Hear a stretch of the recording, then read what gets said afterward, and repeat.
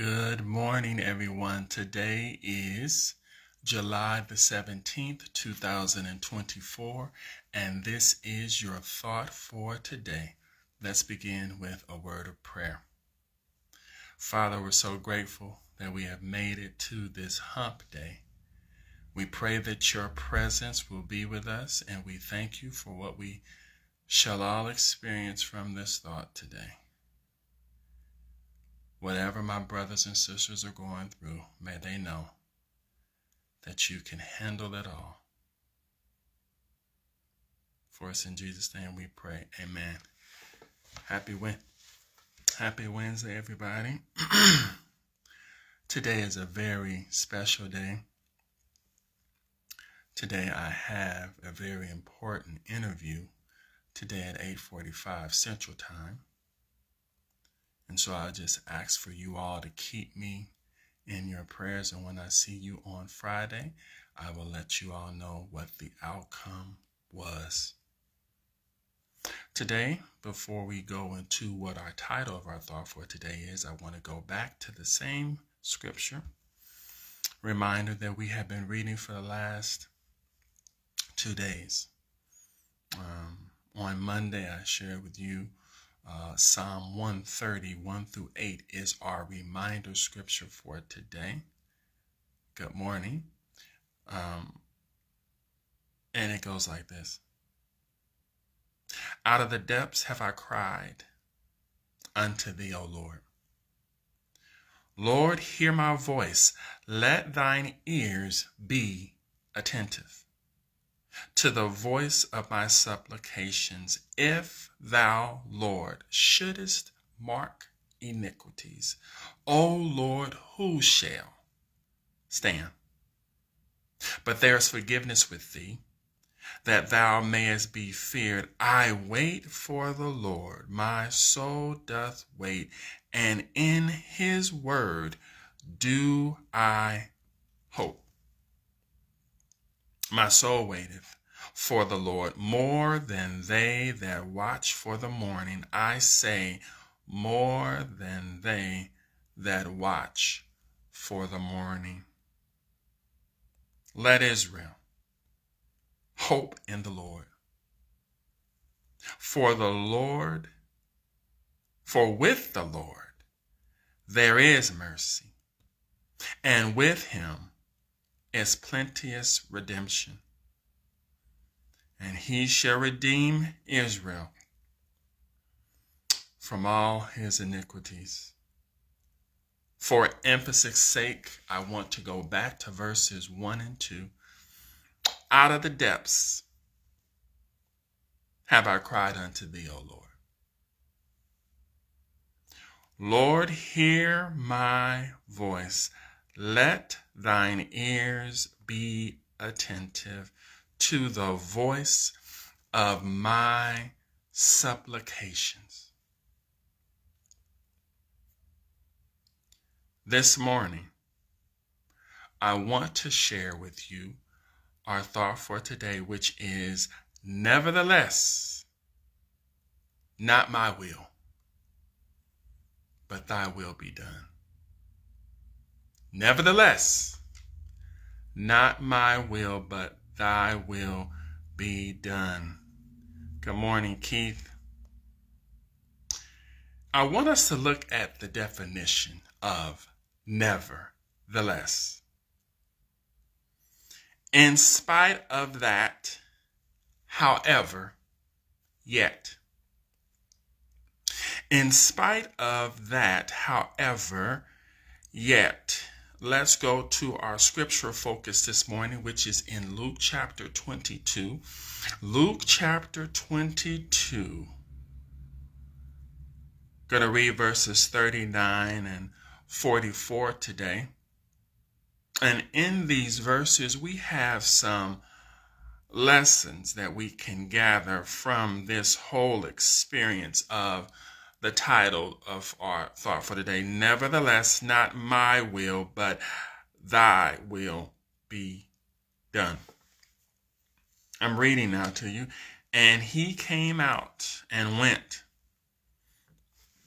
as he was wont, to the Mount of Olives, and his disciples also followed him. Verse 40, and when he was at the place, he said unto them, pray that ye enter not into temptation. 41, and he was withdrawn from them about a stone's cast, and kneeled down and prayed, saying, Father, if thou be willing, remove this cup from me. Nevertheless, not my will, but thine be done. And there appeared an angel unto him from heaven, strengthening him. And being in agony, he prayed more earnestly, and his sweat was as it were great drops of blood falling down to the ground. Good morning, Sister Kelly. Nevertheless, not my will, but thy will be done. Have you ever felt so perplexed, overwhelmed with the things of life that it got to a point where you said, God, I don't know if I can do this anymore? I know I have some witnesses, because right now, as we are living in this world today, we are always bombarded with different things that are coming at us from different angles, and we have two choices that we can choose. Two choices, two ways to go about these situations that we face. Two individuals that we can trust. Well, actually, you can only trust one of these individuals, because the other individual you can't trust, because when the rubber meets the road, when it's time to when things get really tough, this person will leave you by yourself, stranded, but he'll lure you in. He'll have you trusting in his lies. He'll have you believing that he will give you everything. It kind of sounds like that's the devil, right? Because remember when Jesus was in the wilderness and he was being tempted of the devil promised him all these things. I'll give you this, and I'll give you that, and I'll give you this. All you have to do, Jesus, is bow down to me. And as Jesus heard this man speak, this fallen angel speak, he would say these powerful words that as we are faced with these different challenges in our lives today, even now, it is written, man shall not live by bread alone, but by every word that proceeded out of the mouth of God. When you are going through a situation, that's what I want you to remember. Say to yourself, or say to that situation that you're facing right now, it is written. Man shall not live by bread alone, but by every word that proceeded out of the mouth of God. I want you to hold close to the scriptures. But then the next thing I want you to hold on to is I want you to hold on to prayer. You need to pray in every situation you face in life. I'm talking about when things are going good. I'm talking about when things are going bad. You need to continually pray. Jesus did it. Look, listen to what he's leaving a lesson for his disciples to follow. He says to them in verse number 40, and when he was at the place, yes, there's a particular place that Jesus would go to pray. I would suggest to you that you need to find a particular place that you can go to pray. I'm talking about, I'm not saying you can't pray anywhere, but sometimes you have to have a specific place. A place where you meet God and it's just you and him all the time.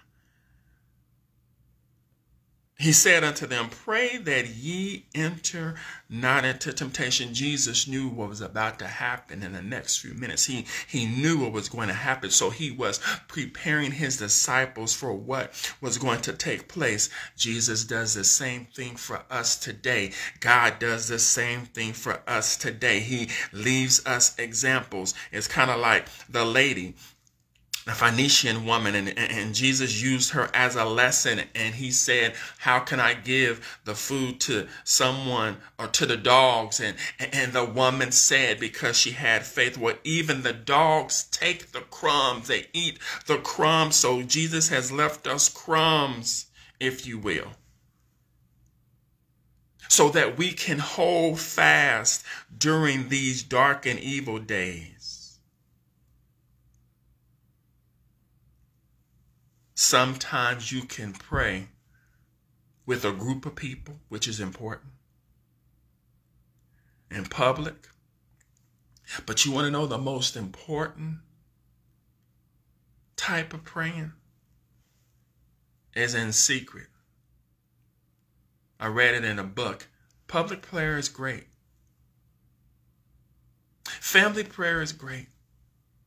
But by yourself, in that closet, in whatever place you may find, and you talking to the King of Kings and Lord of Lords, that's a beautiful experience that no one can take away from you. Do you need to go back there right now? Has life beaten you up so much that you forgot how to pray? Jesus, Peter, when he was in trouble, he didn't say a long drawn out prayer. All he said is just, Lord, save me. If it's just a one word prayer, just say it. God wants you to communicate with him no matter what. But let's look at Jesus' prayer now. Jesus is about to die. He's about to fulfill the mission that Isaiah prophesied about. He's going to fulfill the mission that Genesis talks about bruising the head, and his heel is going to be. Jeremiah talks about. I mean, all throughout the Bible, it emphasizes what the Messiah would do. He would die for the sins of his people. And now everything has come ahead. And so Jesus is on his knees. And Jesus says something that sometimes we often say too. He says to his Father in verse 42, Father, if thou be willing, remove this cup from me. Jesus is saying what's in his heart. He's telling his Father what is plaguing him right now, what is tugging at his heart. And he says to him, Father, if you're willing, remove this cup from me. It's heavy. It's a whole lot. He's expressing. He's being human. He's a human. He's a human. He knows what we deal with. But I love the next word that he says right there. Nevertheless. What Jesus is simply saying, in spite of how I'm feeling, in spite of what this cost, however or yet, I'm going to fulfill my mission. You and I have a mission to fulfill. Tell our story. Tell others about the goodness of the Lord. And let me throw this in. When we say at the end of our prayers, just like Jesus said, nevertheless, not my will, but thy will be done. This is what the Lord put on me last week. When we do that, what we do is we take out of the equation whatever it is that we want. It's like the conjunction, but or and or yet. You take what you want away from the equation, and then you put what God wants as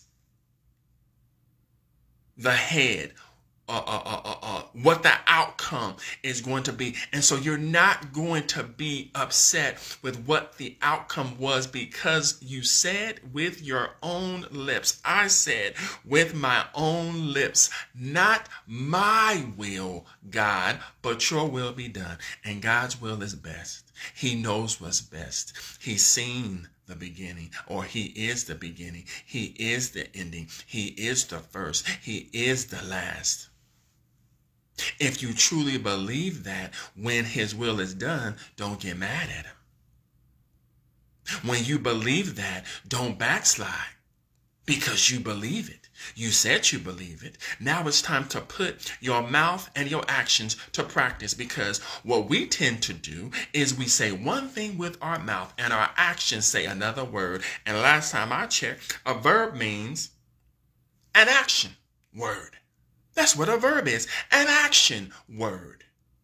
So we need to be, our mouth and our actions need to be in alignment. And after we trust in the fact that God's will is going to be done, then we shall be strengthened, just like Jesus was strengthened. Jesus will strengthen us to be able to handle whatever situation we face in life. That situation at your job, that situation with your spouse, that situation with your children, that situation with friends or acquaintances, that situation with anything that you will face in life. He will strengthen you. Pray. Find your place to pray. Understand that God will fulfill the mission he has for you in your life, and understand that he is always there no matter what this life will throw at you. This was so intense, it's this praying. It says, and being in agony, he prayed more earnestly, and his sweat was as it were great drops of blood falling to the ground. So Jesus is sitting here, basically in the garden, dying, before he even gets to the cross. When we pray earnestly, it's not one of those things where we say that short prayer. No. It's a continual prayer. Even when we're off of our knees, like right now as I'm speaking to you, I'm praying that God helps my mouth to say exactly what he has put inside of me to say to you who are viewing right now, because you all need to hear a thus saith the Lord, not a thus saith Robert, but a thus saith the Lord, because your situation right now is probably so challenging that you just want to lift up the white flag, or wave the white flag, as they say. But hold on. As I draw to a close, I want you to know this. You're stronger than you think.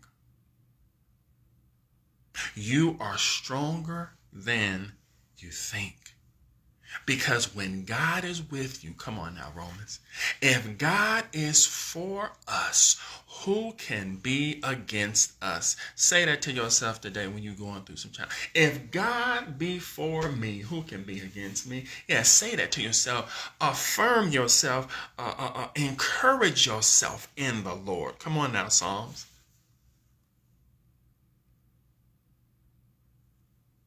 As I mentioned in the beginning, keep me in your prayers as I prepare for this interview.